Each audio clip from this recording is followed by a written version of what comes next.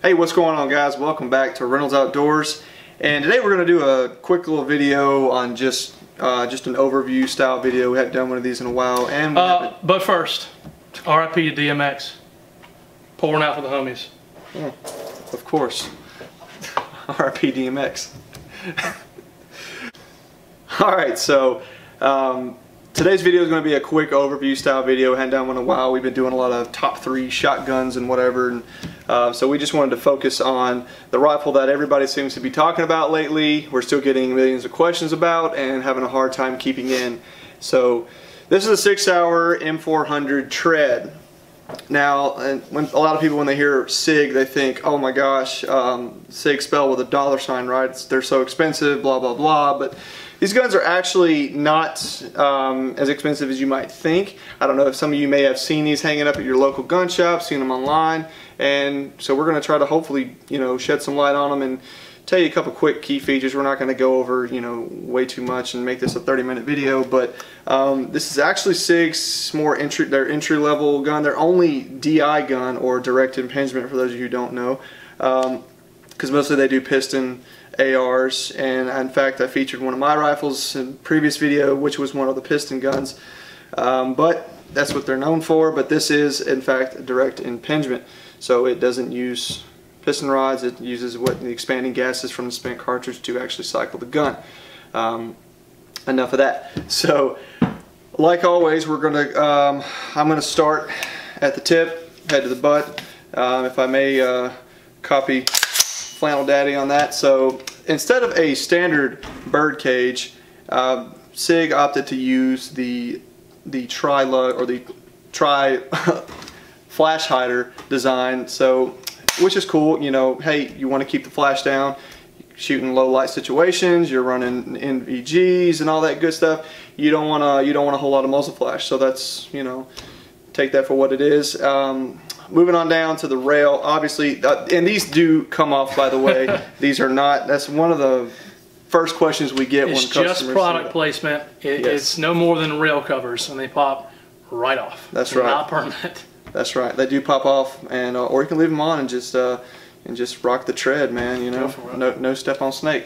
So yeah, it is M-Lok rail. Now, one criticism I would have is, and I'm sure Sig would say, well, we're trying to keep the price down. We don't want it. We want to keep it, just over 1,000 or under 1,000, wherever you might find it for. That's usually the ballpark they're going to run in, just under a K or just over.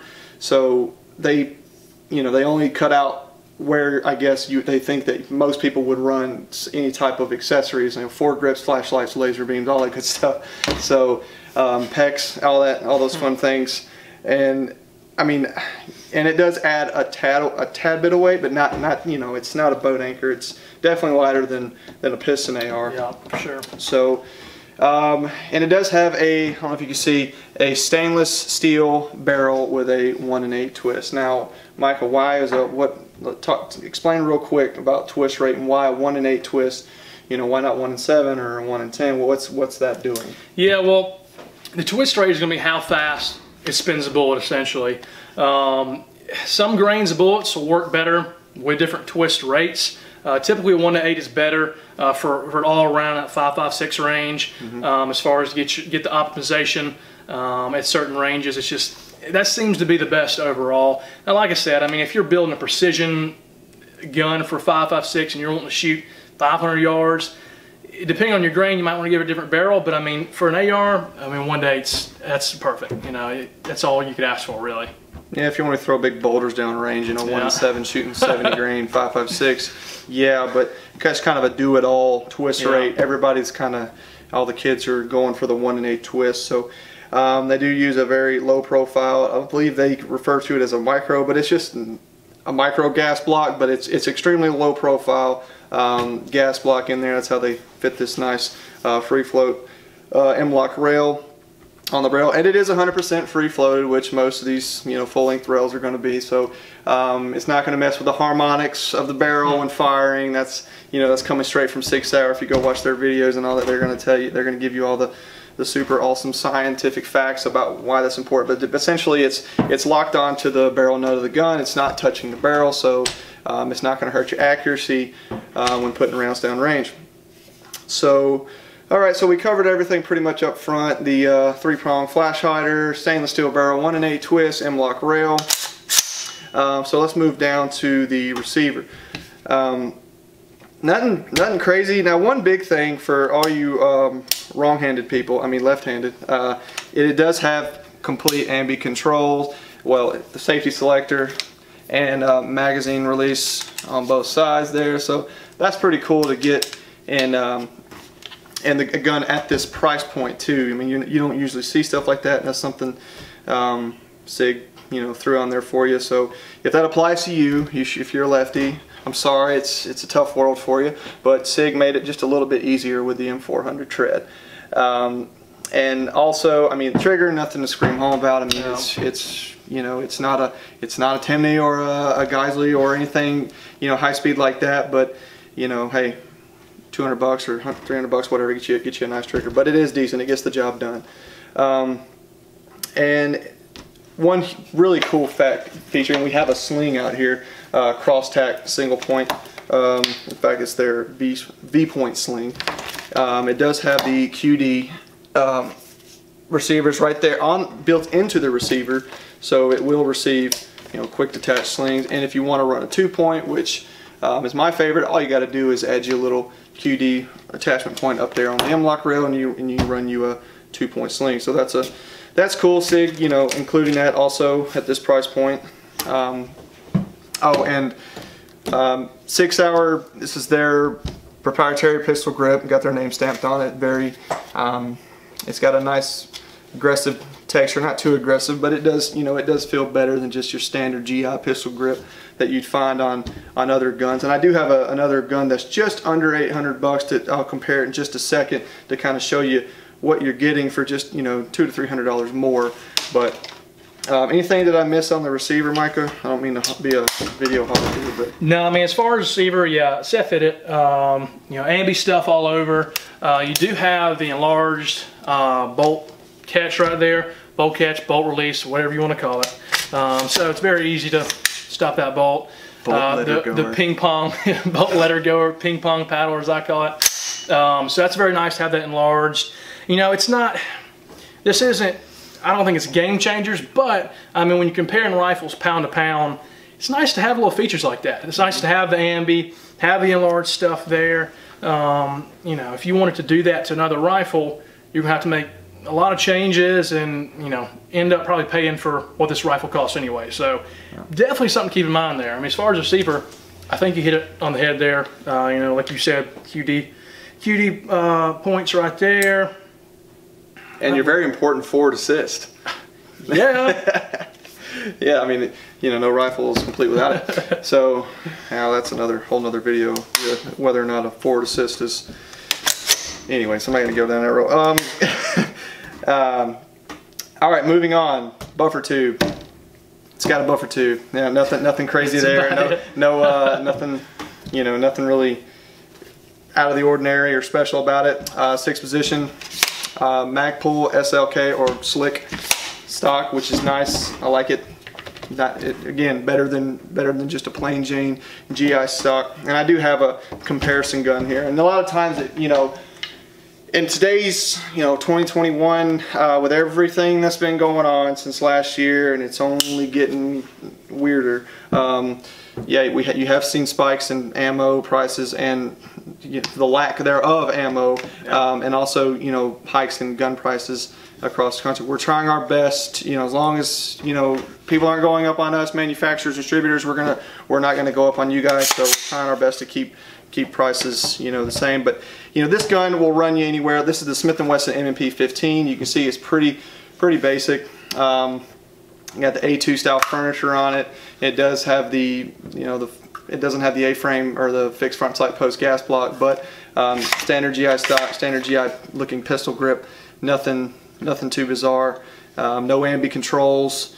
Very just plain rifle, and this one's running around anywhere from you know, 7.5 to just over 800, depending on where you're shopping. So with this gun being, let's just say 800, and this one being, you know, 12 to 1300. I was right at 1,000. Actually, oh yeah, I'm sorry. This one's just right at 1,000. Yeah. So, you know, or just, let's just say just over $1,000. I mean, just, you know, you're getting an M-Lok rail and, you know, QD points, mag pull stock, you know, super high speed Sig Sauer pistol grip. I'd say that's pretty nice. I mean, because if you were to buy a $200 or $300 rail and get another gas block or whatever, you know, I mean, you're at that price point or more. And that's what I try to tell customers a lot is, you know, the MP15, I mean, it's definitely nothing to scoff at. Great rifle, great place to start at. But if you want to do this rifle, what this Sig already has on there, you're going to spend well over 1,000.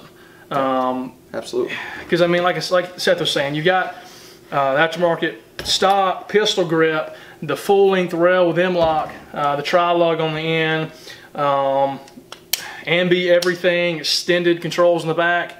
Man, it's, as far as bang for your buck, it's hard to beat. I mean, it really is. I think it's definitely one of the best options in right at that 1,000 point, just for being bang for your buck. We're gonna do a video on another rifle here soon that'll be kind of it's a big competitor, but yeah, overall, man, I've been very impressed with it, especially the quality overall. Right at that 1,000 point, it's sweet. It really is. So yeah, that's it. I mean, I think we pretty much hit all the key points. You know, the 3-prong, I said tri-lug earlier too. They're going to drag us in the comment section for that one. 3-prong flash hider. It's not tri-lug. Don't throw a tri-lug suppressor on there. It's not going to work. Tri-lug, whatever. Yeah, whatever you want to go. No, it's 3-prong. I don't know. Words are hard sometimes. We're here 9 hours a day, and we do these videos at the end of the day. So give us a break. So yeah, and guys, just real quick, we're over 2,000 subscribers. I know it's been a little bit since I've done a video. Sorry, things are crazy.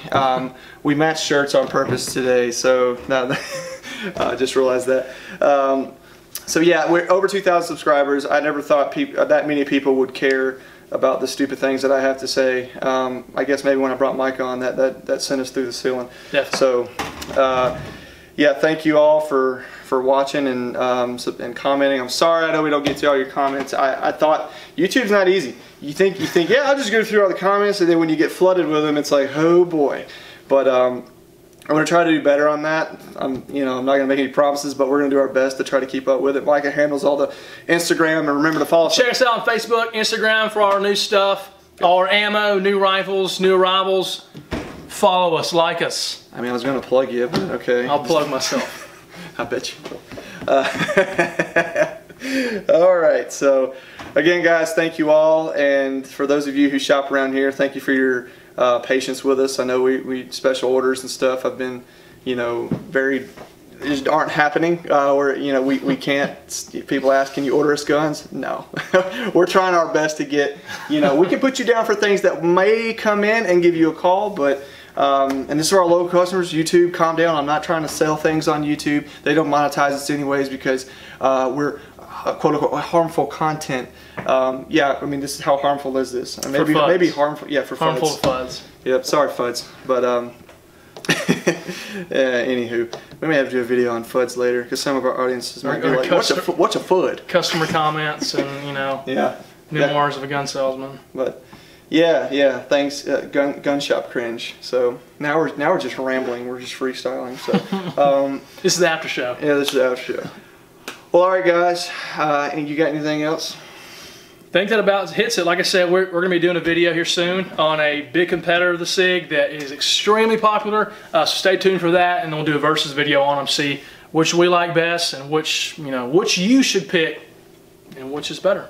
Can they see the wall at 223 we have right there? Somebody said in the comments like, "Oh man, we know this video is old because it has all that ammo in there." We're getting some stuff, but it's still few and far between. So we're trying our best. So anyways, all right, guys. Well, I got nothing else for you, Micah. All right. Well, thanks for watching, and we'll see you next time. R.I.P. DMX.